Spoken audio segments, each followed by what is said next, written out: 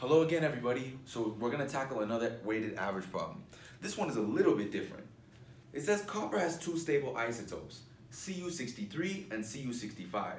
If the masses are 62.929599 and 64.927793 AMU respectively, what are the relative percentage abundances of the two isotopes?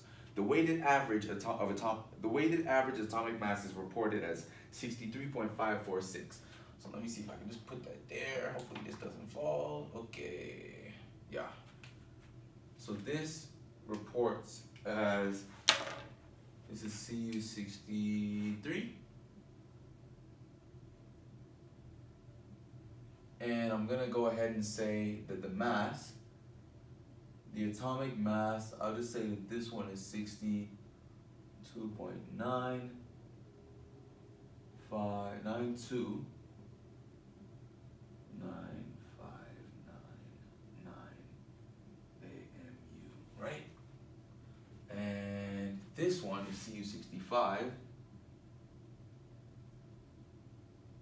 And this one is 62.9, sorry, 64.92.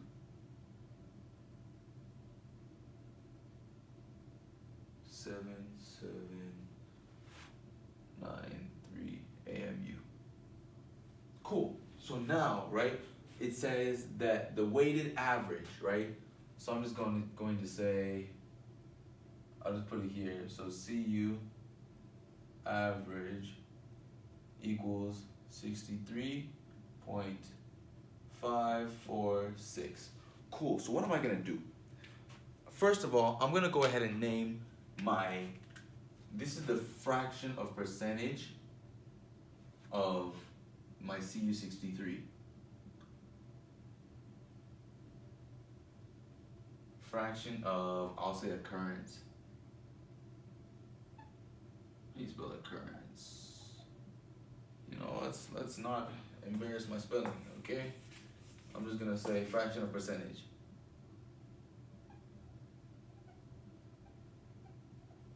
Of Cu63. And what does that mean? I'm going to say that this is the fraction of time that Cu63 is occurring in nature, right? Now, same thing for Cu65.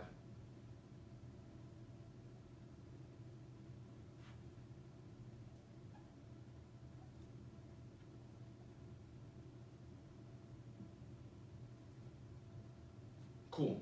So now, right, I'm going to try and form a system of equations. And what is that? I basically have two unknowns that I'm looking for. They're asking for this percentage and this percentage, right? Because they have to be given as a percentage. So I'm going to set up a system of equations, and I'm going to say, well, I know that these two have to equal to 100%, right? Because we're only dealing with two isotopes. So x plus y has to equal 1, right? Cool.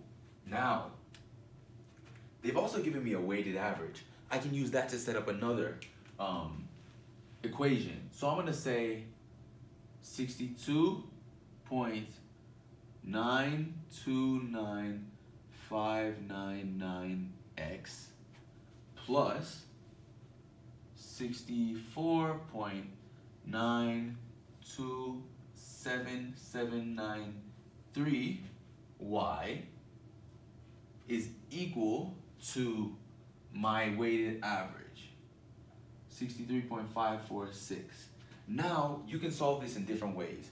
If you have a TI-36X Pro, which is what I use, or I think most other scientific calculators can do this, it can actually solve a system of equations. That's the easy way. If you want to do it by hand, you can go ahead and convert one of these into terms of the other. So I can say that y is equal to x minus 1, for example, right? Sorry, 1 minus x, not x minus 1.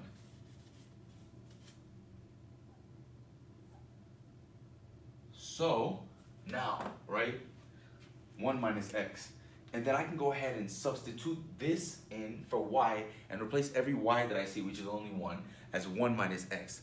But I'm not gonna do that because that's gonna take too much time. But if I go to System Solver on my TI-36X Pro, I can put in these values. So 1x plus 1y is equal to, or that is equal to 1, right? 62.93x plus 64.93y is equal to 63.55, right? And you can go ahead and put these values in exactly if you want to, which is actually what I did, and I rounded it. So I end up coming up with, it says that x is equal to, already here, 0.6915, and y is equal to 0.3085. And this is basically saying that you're gonna find your Cu63 69.15% of the time, right? I believe this is copper, right? And you're gonna find that the Cu65 30.85% of the time. If you notice, these should add up to 100% or 1, right? Like we said here. So this is basically saying that this is gonna occur almost like over 2 times the amount of time that this will occur. So that's basically what that is saying.